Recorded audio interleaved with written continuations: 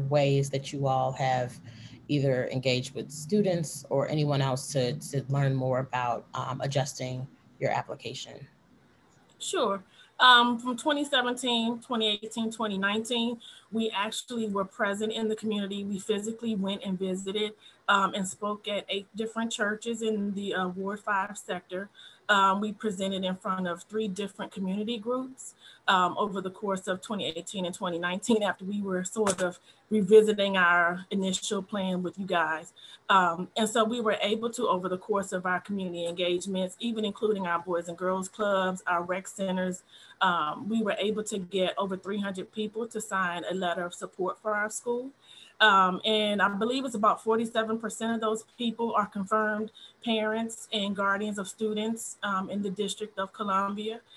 We also received, I think it was like 34, 35 intent to enroll forms, which is just under 50% of our targeted enrollment. We had to shift a little bit because of COVID. We had plans to sort of continue that face-to-face engagement, but had to shift during COVID and move to sort of virtual marketing, which we endeavor to sort of continue in the upcoming year, in the event that we're not able to resume face-to-face meetings and operations.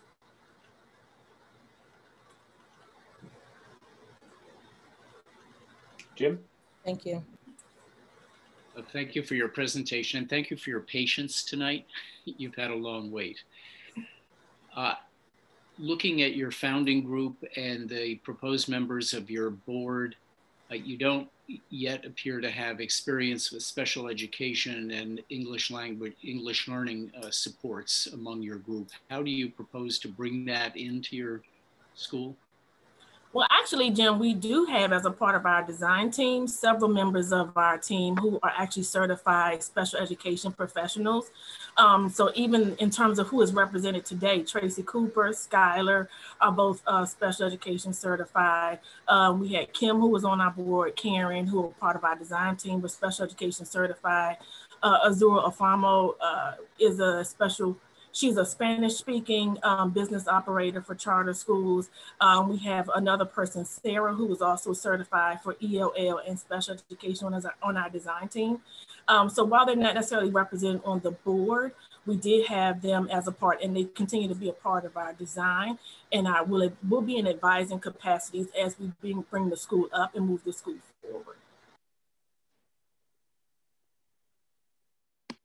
And just to add into what LaShondra was saying, we have a wealth of experience. My background began in special education and continued. And I have service students from a wide range of levels and disabilities, and I am able to add into the design process, and we are well-versed and we collaborate, and we are able to access others who will help add in and develop our programming and to support the work that we're doing for students.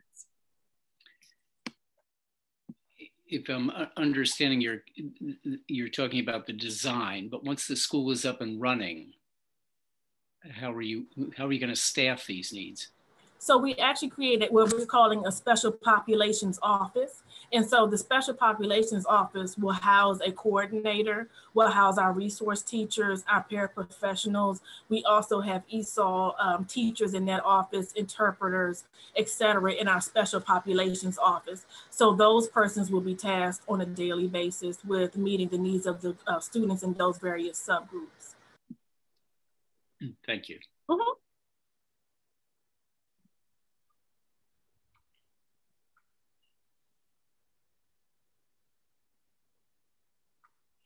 I have a question, Rick.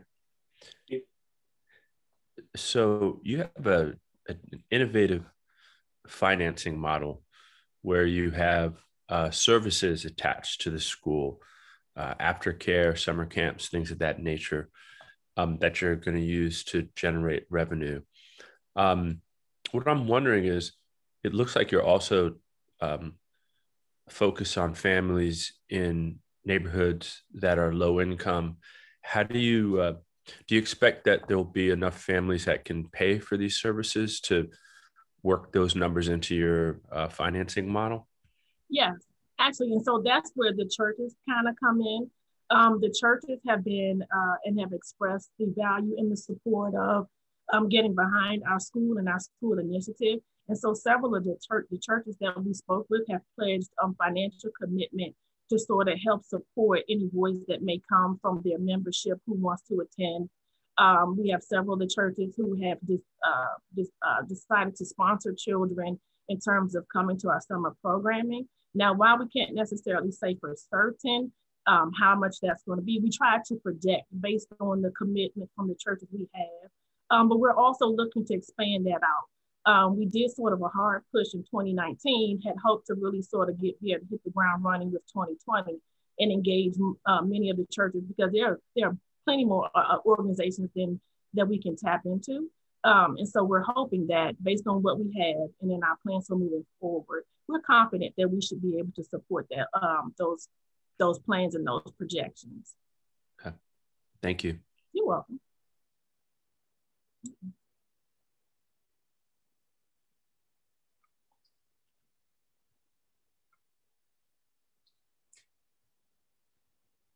Could you all say a little bit about the way that you'll be both recruiting and preparing teachers to deliver this particular program, since it has so many facets to it? Well, I'll start off, and then Tracy and Skylar can jump in if they want to.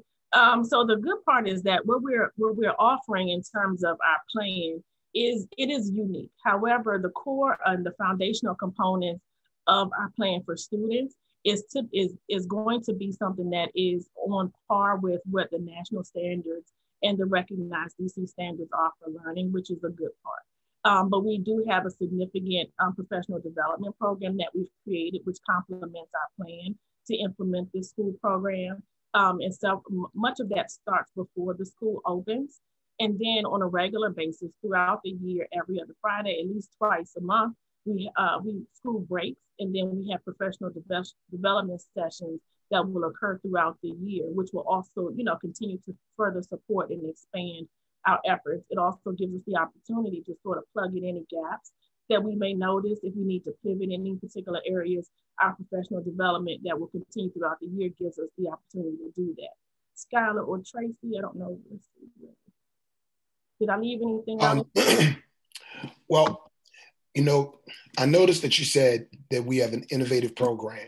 And while we are going to do some of the traditional things that schools do in order to hire well-qualified, highly certified teachers, innovation requires preparation.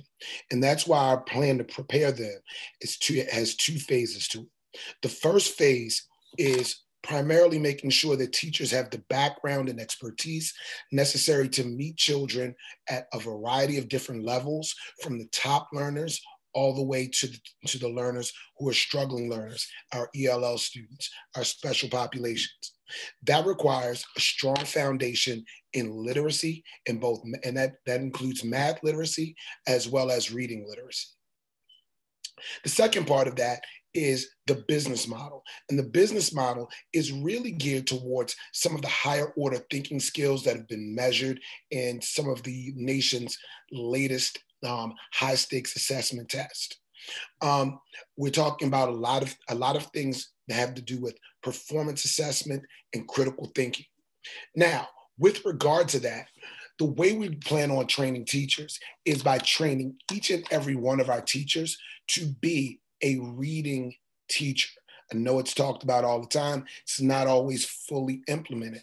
In the sixth grade, generally in many school districts that have populations of students who are at risk, what we find is that the students are coming in with deficits of about two or more years with regard to reading. Okay. Now, when teachers come into our school, they will be trained, one, in how to identify them. After they're trained in how to identify those students who are having difficulty with reading, there's a two-part assessment to that. We'll use formal assessments to measure where the students are. We'll use informal assessments to measure why those students are having those difficulties. Are those difficulties because students are having problems with comprehension, constructivist-based based learning practices, or all those students having problems because of core foundational things, behaviorist practices. For those students who are having those problems, we will then identify them and move them into tier 2 interventions. Okay, the better trained our teachers are able to see those interventions, the better we'll be able to move them into those appropriate categories. Finally, then once we train teachers to meet the needs of students who are struggling learners, we need to train teachers how to reach the higher level learners. Very often with regard to rigor, most people think that if a child is reading 2 to 3 years above grade level, that means that's where we should be meeting them with all of their needs as far as literacy is concerned. That may or may not necessarily be true. What may happen, for instance, is that when children are dealing with high level concepts, like a performance-based assessment that might have to do with something like creating a pro forma statement, or if not a pro forma statement, doing a SWOT analysis, then what we found is that we need to lower the reading level to that child's independent reading level, because the child does not need to struggle with both a higher order concepts and reading at the same time. However, when we're introducing new concepts, then we may need to give them reading levels that are 2 to 3 levels above grade level. Training teachers how to identify that and to meet appropriate reading and math needs in order to prepare students for all levels of learning is exactly how we plan on meeting that. And I will add into that, under the auspices of our business team and education, to incorporate the financial literacy, the business models, the networking, the critical thinking, and all of those components will be incorporated both as a part of the model that the teachers are receiving as they're going through that training process as well. Thank you.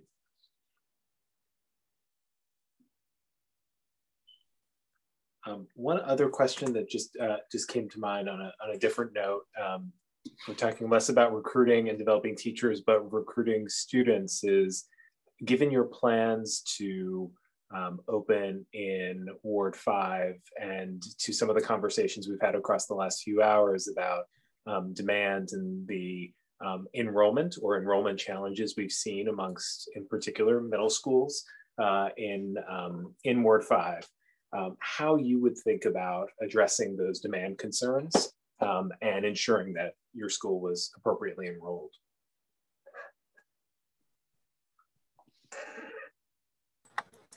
So I think it's a couple parts to how we're going to plan for that. We have a traditional marketing plan that we've set up to sort of support regular traditional enrollment. But then we also, as a part of our targeted enrollment, we did do an enrollment sensitivity analysis so that we can see if we have any issues where we're under enrolled in a particular area, how that impacts operations, et cetera. But then there's the other part about how do we get out in front of people? How do we make ourselves known? How do we differentiate ourselves in the space of COVID, in this virtual space?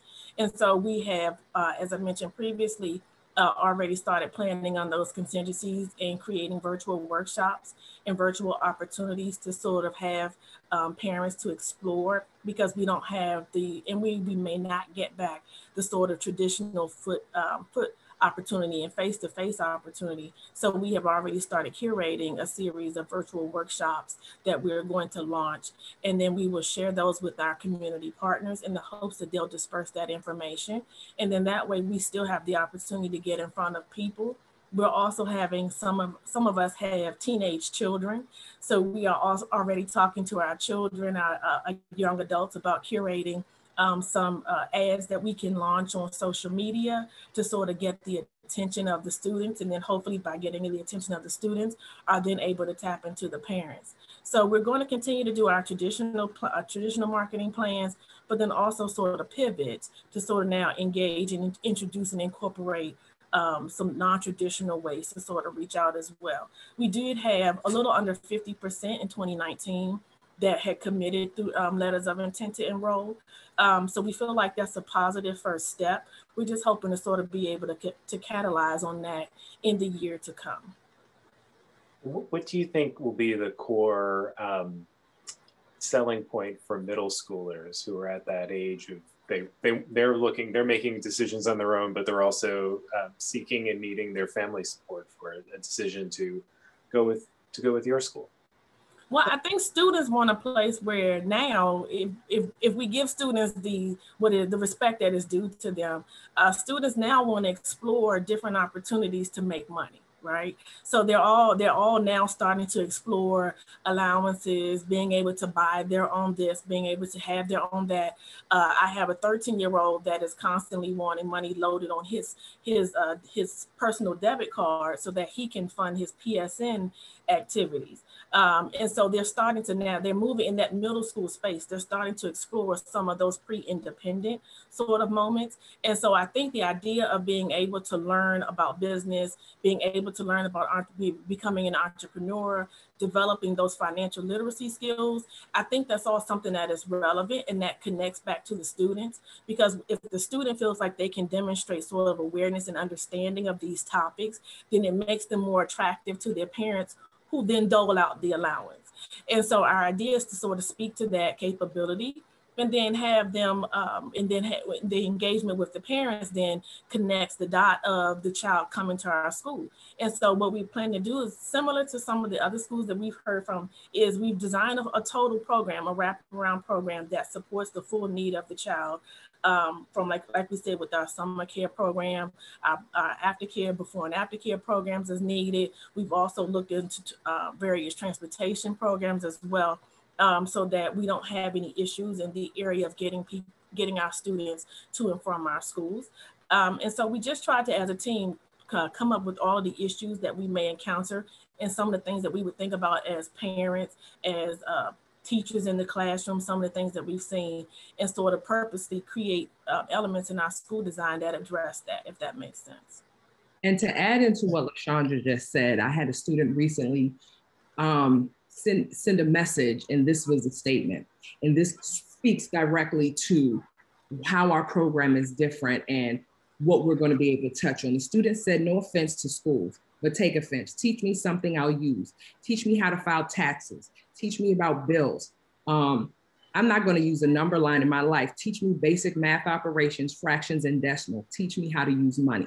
This was directly stated by a student who is struggling within the context of the space to find some way to find meaning within the school system. And obviously our goals as educators are to meet those demands, but sometimes we have missed and lost sight of some of the practical applications that life experience gives us. And our model and our business program will help to bridge the gap between the theory and the practical application.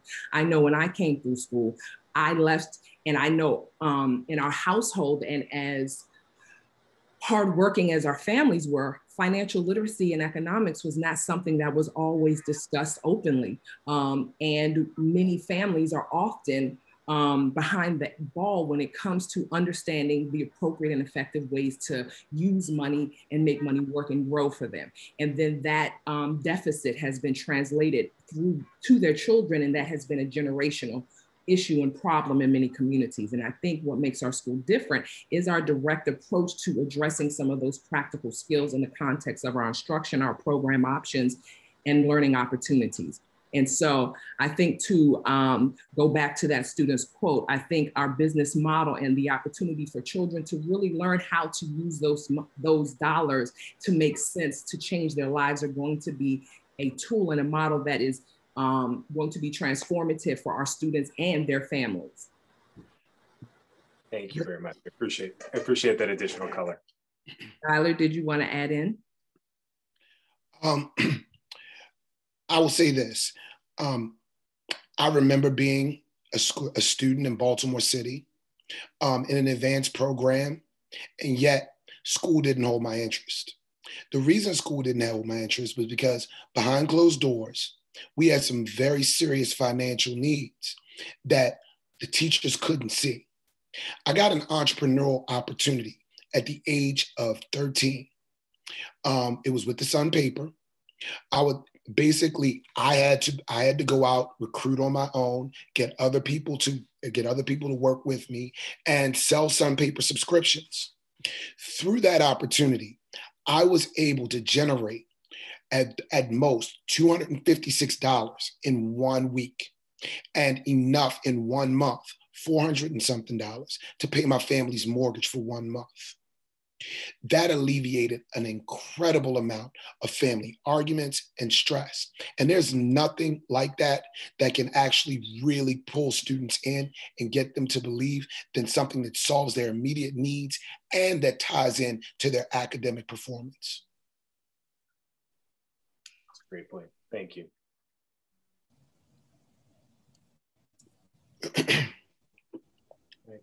Board members, any other questions this evening for the MECA team?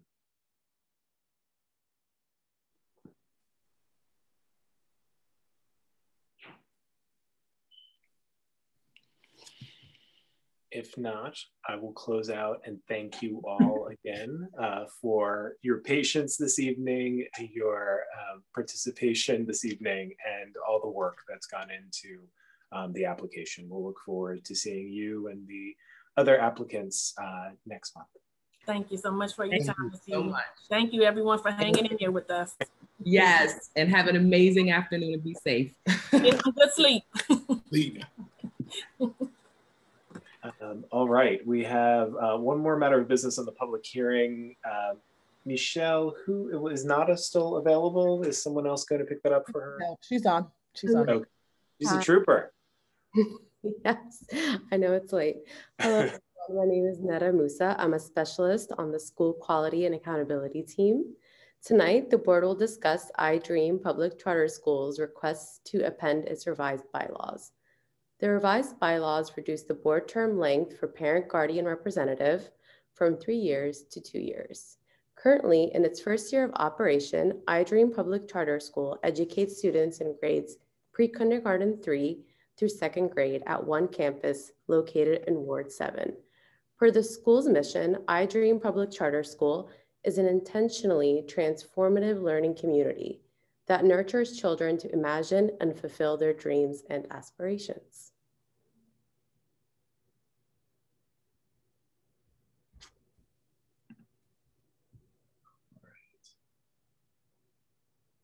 I see Janine there. Hey, Rick. Hey, everyone. Good to see you again.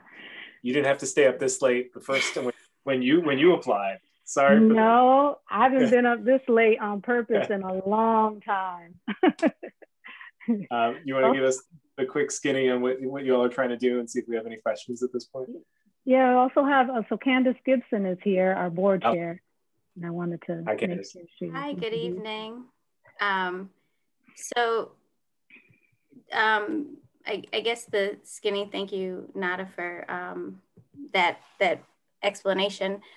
So in January, the iDream PCS board voted to amend its bylaws to make parent guardian board terms 2 years in length.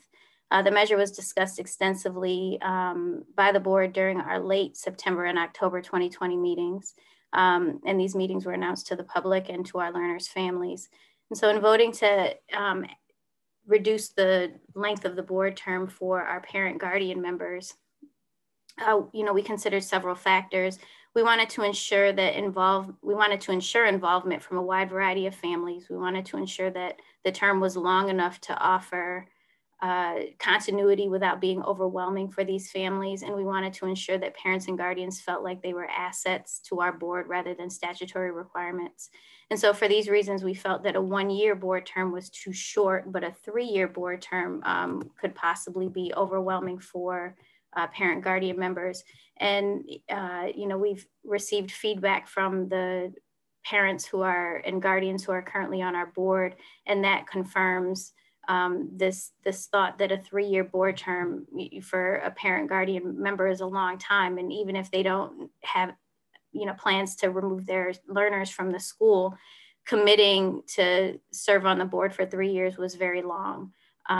We wanted to give them an opportunity to get comfortable, and that usually doesn't happen after a year, but 1 year to get comfortable and know what they were doing, and then another year to do the work of the board. If they feel comfortable, they do have the option to remain for an additional board term, but we thought that 3 years for the parents and the feedback that we've received was just too much. So the board voted to add specific language rather for parent guardian board members that make that term 2 years. Thank you.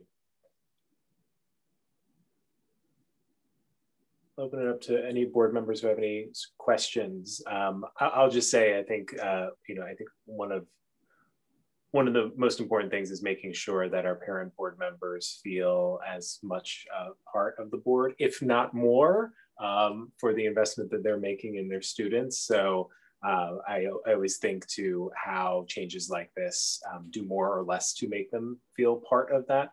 And I appreciate your thoughtful approach to finding a way to engage them more and in ways that make sense, make sense for them. So for my part, I'm appreciative of that. Thank you.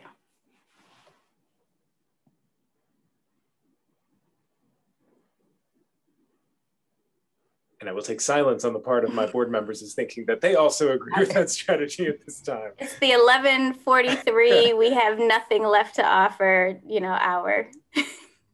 If you can give me the elevator pitch version of this response, that'll be perfect. Thank you for walking us through your explanation. I'd also like to know, with you all opening in this really interesting year, how things are going and what you've learned and experienced with your parents as you've experienced this unprecedented time. Yeah, thank you. Good to see you, Naomi. Yeah, it has definitely been a learning experience, but as I was telling Rick one day, he checked in to see how we were doing. I said, it feels like this was the perfect time to start a school. And this was the perfect time to start iDream, because we have to work with families. And that's at the core of our model. We have always, we did it before we even opened, to design with families and design with the communities. Well, you have to in this pandemic because we are in their homes. I mean, we're 100% virtual with 3-year-olds to 7-year-olds. 3-year-olds can't get online and, get on the Zoom link and get into class and do the work, connect to on Seesaw. I mean, we have to work with families. And so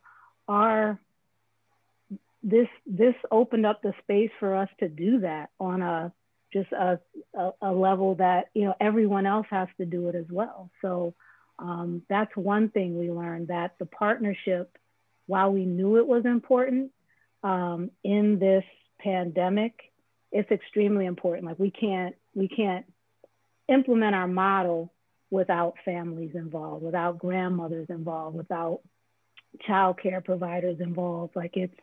We all have to work together to ensure the success of our learners. So that's one thing.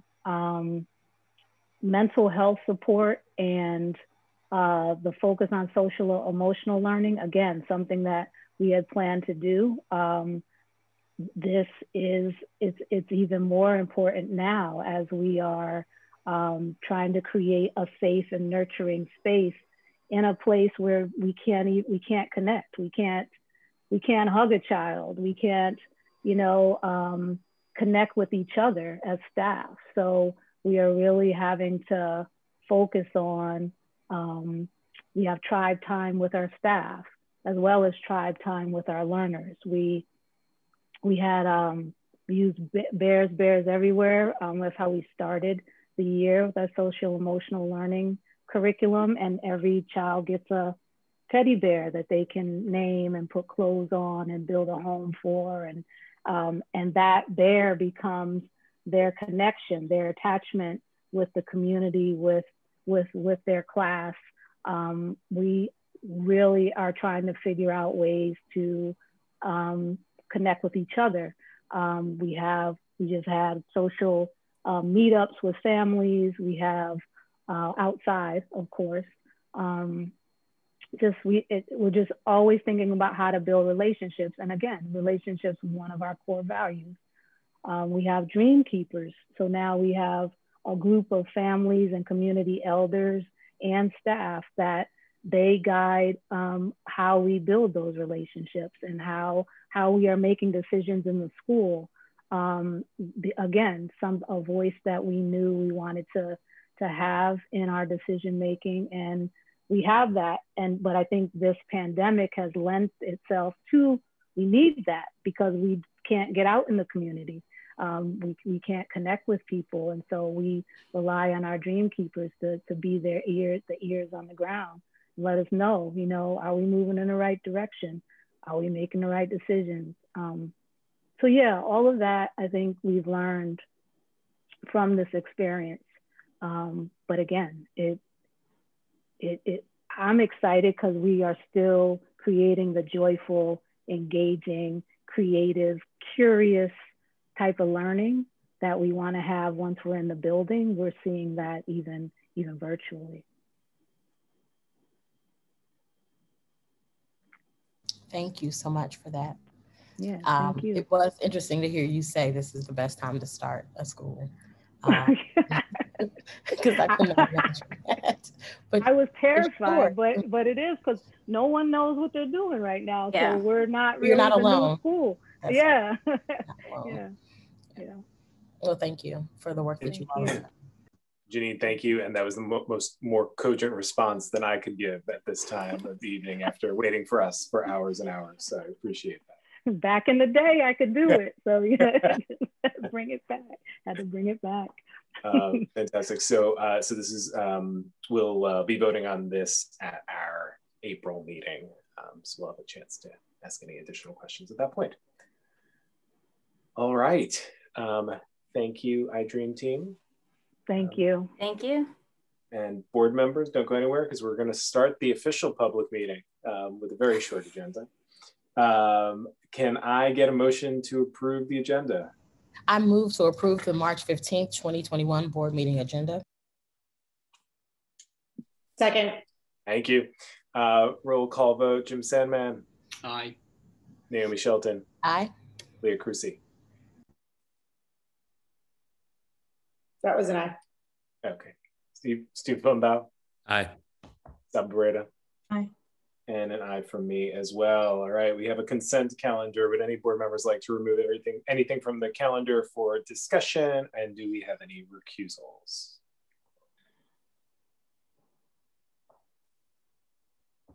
If not, I will take a motion on the consent calendar. I move to approve all items on the consent calendar. Second. All right, again, roll call vote. Saba Barreda. Aye. Steve Bumbaugh. Aye. Naomi Shelton. Aye. Jim Sandman. Aye. Leah Cruci. Aye. And an aye from me as well. Consent calendar passes. Any new business? No? Naomi, do you want to talk about anything? Not tonight, no. Not tonight? Not tonight. All right. Then I will take a motion to adjourn. I move to adjourn the March 15th, 2021 board meeting.